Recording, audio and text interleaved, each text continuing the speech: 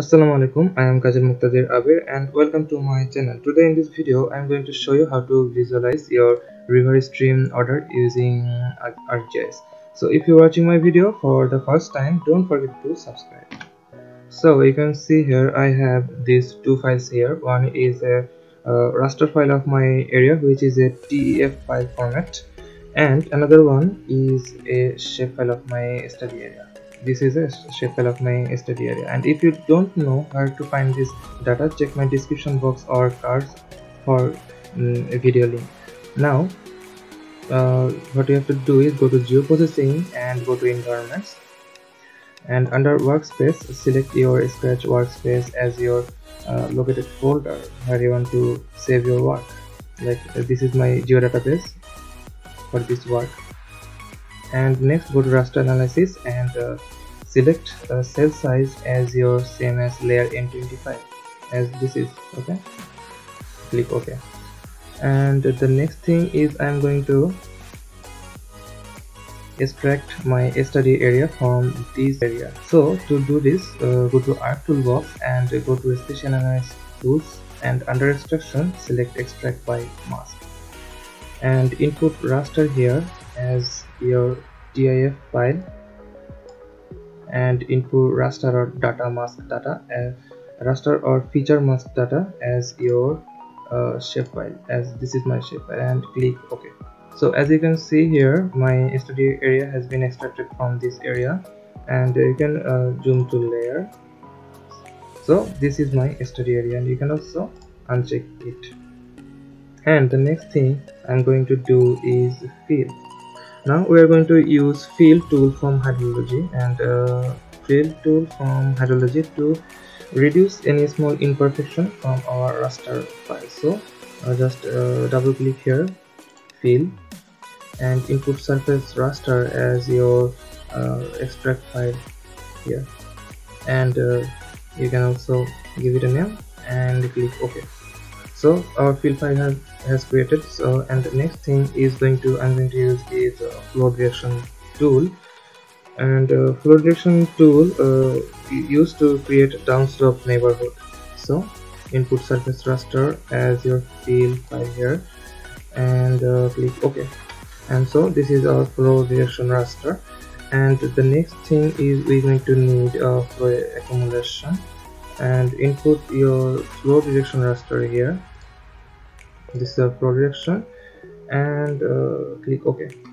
So after the flow accumulation raster has created, just right click here and go to properties, and go to symbology, and in here just go to classified and select classify and set classes as 2, and set your first break value as 500.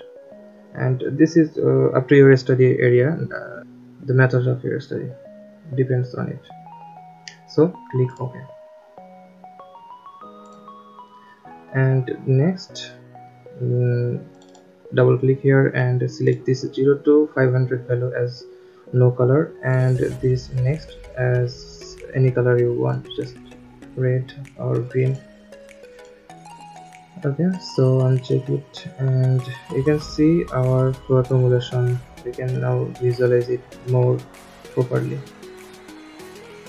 So the next thing is we're going to need a map algebra, and you can find it right here, map algebra, and click raster calculator, and in here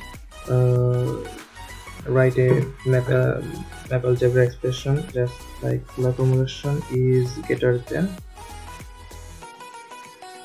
500 as you selected this value. Okay, so here is our raster calculator, and just select your 0 value and select your 0 value as no color, and also you can change this one value as any color you like. And the next thing is go to our toolbox again, and under hydrology select stream order, and input your stream raster here. That is a raster calculator file. So, and you can see you have to input flow direction raster here, and input flow direction raster and click OK.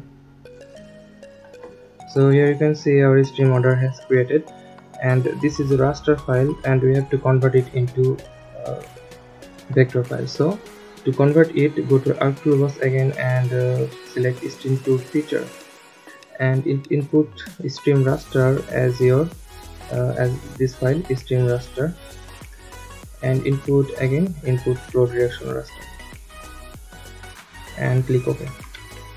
So you can see here this file has converted into vector file that was previously a raster file format. So this is our vector file format.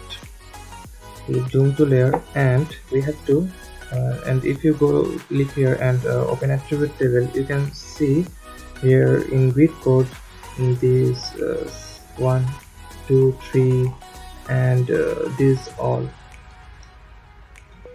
So these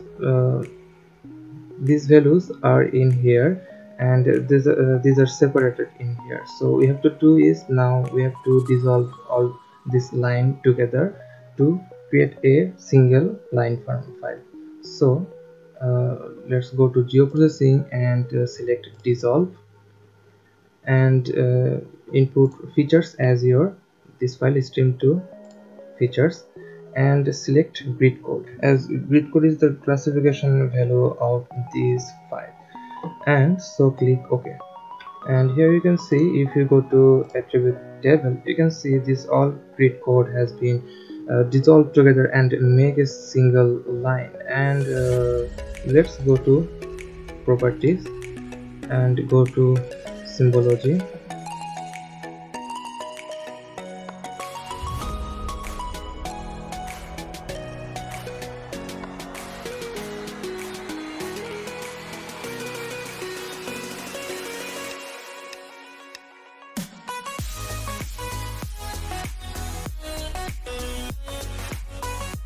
Okay,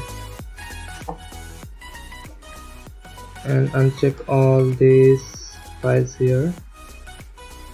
So that's how you can visualize river stream order. Comment below to let me know if this video helps you or you are facing any problems.